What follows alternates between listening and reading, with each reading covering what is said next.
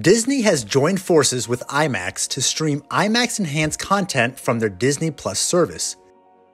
But what does IMAX Enhanced mean besides some fancy new badges on menus? Isn't IMAX supposed to be the best as is? In this video, I've got exclusive statements from IMAX and DTS about what makes IMAX Enhanced stand out from other certifications.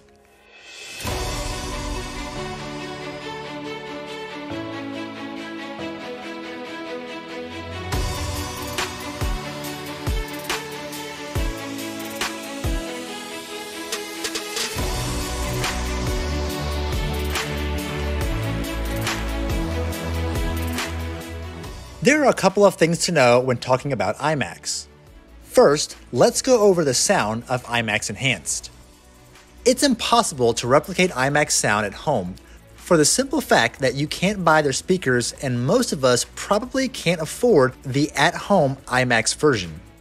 To bring home the big sound of a movie theater, IMAX teamed up with Digital Theater Systems, commonly called DTS. So if you have an IMAX certified receiver, not necessarily speakers or anything like that, but let's say you have the speaker, it goes off and turns off all the external processing, like any room environments. Like a lot of the manufacturers have their own customized room environments, like church and large hall and big band and things like that. You know, that might be cool for listening to music and so on, but you really don't want it if you're watching a movie. You want to listen to exactly what was put on the disc. So that's one of the things the IMAX flag does when the receiver sees it, is it turns off all that external processing, leaves your B chain, so it leaves all the equalization and level setting that you might have done to make your room correct. And then in addition to that, it turns on the additional filters that create the IMAX base management system. So in the theater, IMAX doesn't have a discrete LFE channel. Everything is done with base management. So in the origins of IMAX, you know, if you're going back to the mid-70s, the only way of delivering a film to something that big was on 35mm magnetic film. And that had 6 tracks of audio. So what they did was they made a 5-channel system. So it was left, center, right, left surround, right surround, just like 5.1, but they didn't do the 5.1 because the screen was so big and a lot of them were dome shaped. They put a speaker up on the ceiling. So it's actually above the screen. So it's what they call the high center or the voice of God speaker. So that was the 6th channel. So now that you don't have an extra channel for the discrete low frequency sounds, what they did was they did base management. So they have their own custom formula that they do for all the channels and how it actually creates that subwoofer. And then what we do on the front end when we get any IMAX material is we do part of that filtration. So we do some of the filtering and some of the processing to put it onto the final master. So when you get a disc or when you watch it on streaming, there is in fact a discrete subwoofer because we've already done that part for you. So it's actually there. That way, if someone watches an IMAX thing, they're not just completely missing a subwoofer if they don't have an IMAX piece of hardware.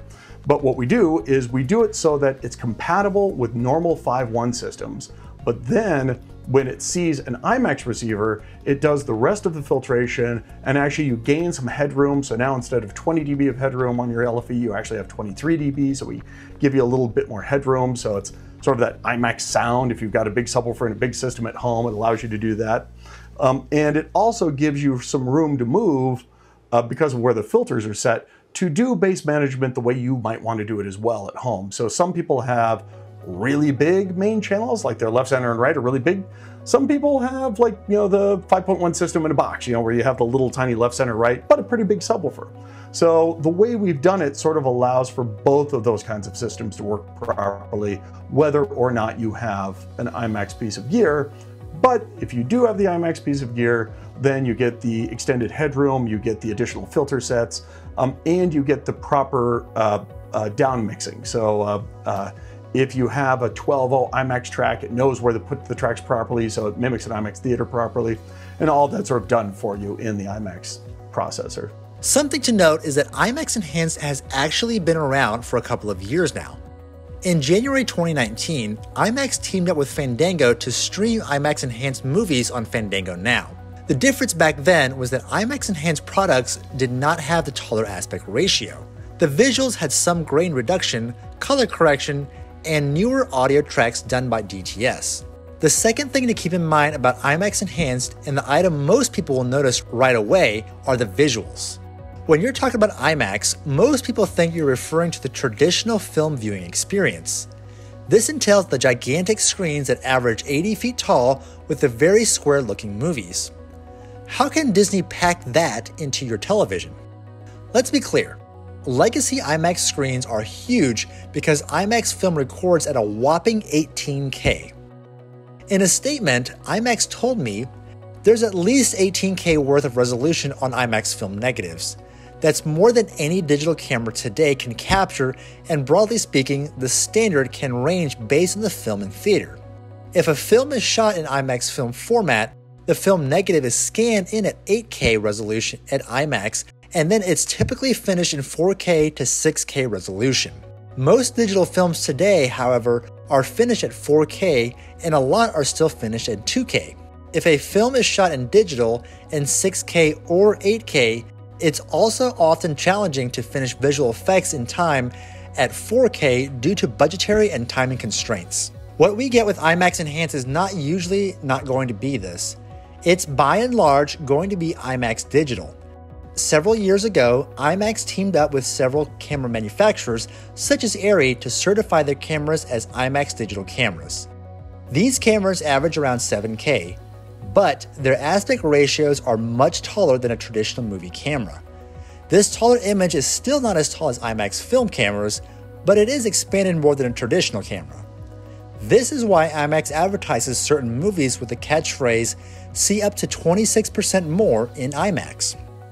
If you want to know more about aspect ratios, check out this video I made explaining the different types of aspect ratios and their history and why they exist after this video in the description below.